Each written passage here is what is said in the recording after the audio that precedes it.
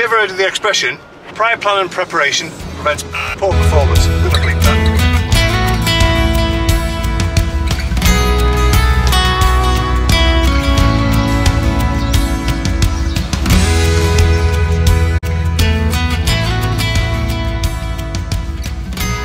But before any of that, roll intro.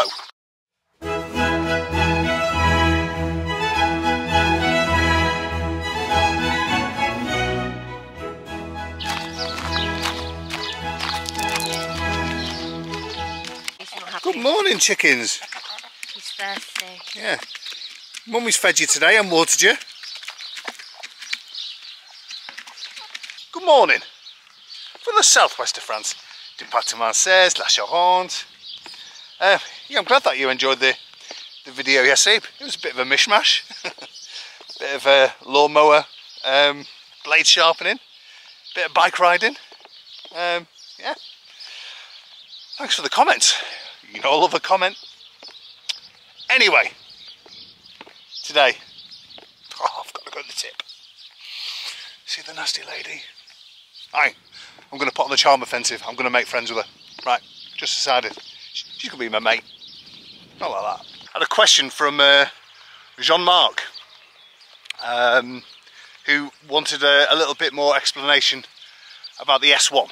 Now, the S1 is a form that you apply for from the British authorities to present to the French authorities to say that Britain will be paying for your healthcare, or most of it, or something like that. I've not really researched it because it doesn't apply to me. Now, in order to get an S1 form, you need to be at a retirement age of 67 or be in possession of an exportable benefit, of which we are not.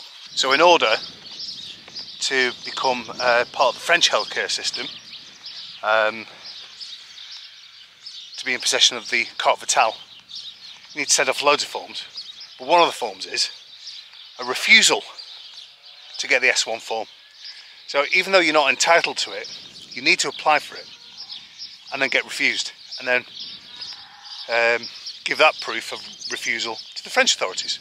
Yeah, so the week before last, Lisa and I just phoned the British helpline. We told them what our issue was, thinking that it was going to be an issue. It wasn't. She goes, no, that's absolutely fine.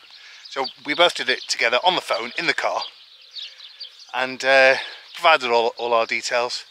She asked us whether we're 67. She asked us whether we're in possession of the child benefits and this, that and the other. We said we're not. She goes, right, okay. I'm now going to refuse you for your S1, and I'll send you a letter in the email. The email came before we even got off the phone, and attached to the email was the refusal letter in French and in English, and it was as simple as that. The lady on the phone was really, really helpful, and it took no longer than 10 minutes. It would have only been 5 minutes if it was just me, but we both had to do it. Anyway, whatever's next, let's do that. Oh, I've just remembered a few questions. No, I'm not going to stay clean shaven. The reason being, when it's at this length and colour, it looks as though I'm about to enter the threshold of a Betty Ford clinic, about to start a 12 steps programme. So no. And a question from Christina Playstead was, how do I do the shot of me walking away? I tell you what, I'll show you. Right, so what I'll do is I set the camera down,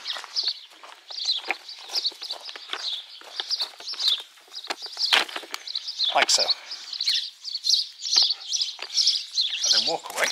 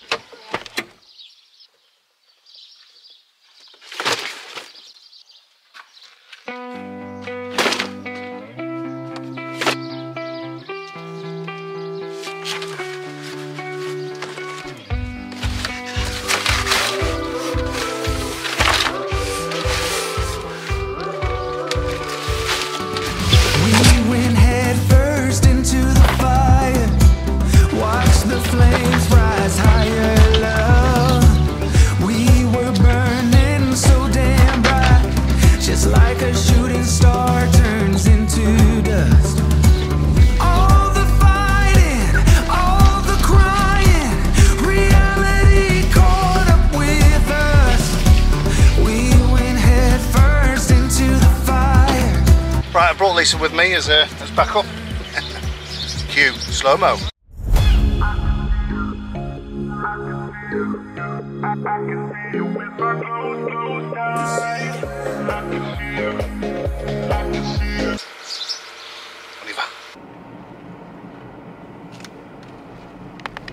Yeah, it's shut. Right, have you ever heard of the expression? I know you have, Gary, from Loco 4-Pack. Prior planning and preparation prevents poor performance. I'm going to bleep that. I did check on Monday as to what days of the week it was open, and I got mixed up between my Mercredi's and my Jeudis. Anyway, so I'm going to drop Lisa back off at home. I'm going to go to the one in St. Claude, or what I call it, St. Claude Van Damme. Anyway, let's do that. I wasn't the one, but I gave it all I've got. When all is said and done.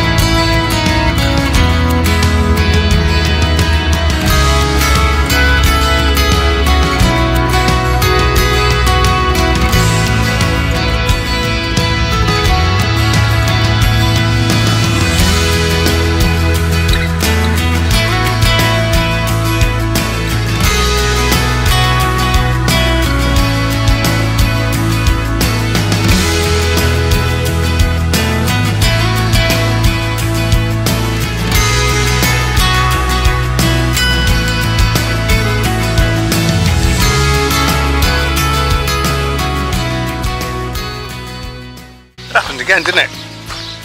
Stuff that I recorded yesterday afternoon after I mowed the lawn, slow-mo again. Anyway, Friday today, raining. I need to let the chickens out. Let's do that. Right, morning kids. Sorry it's a little bit late. I want to stay in today. Heavens have opened again. Of course it is. It's summer in France.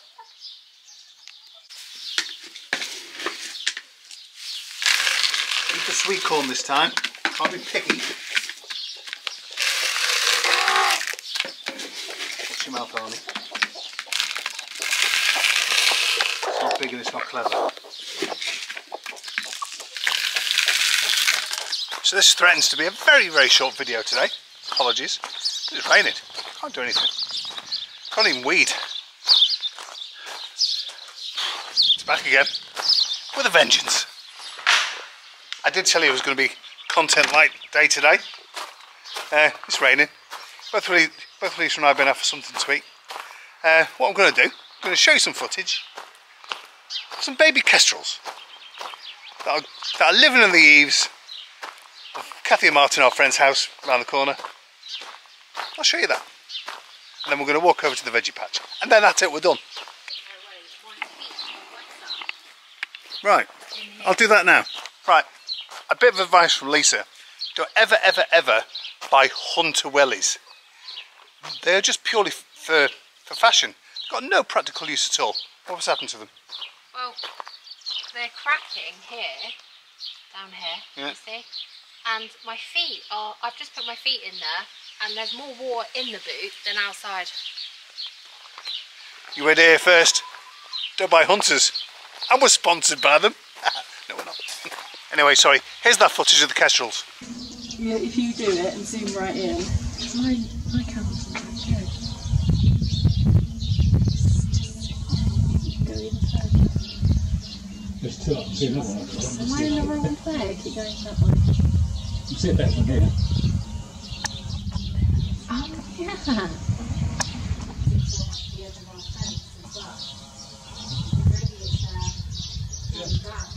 We said racing twice.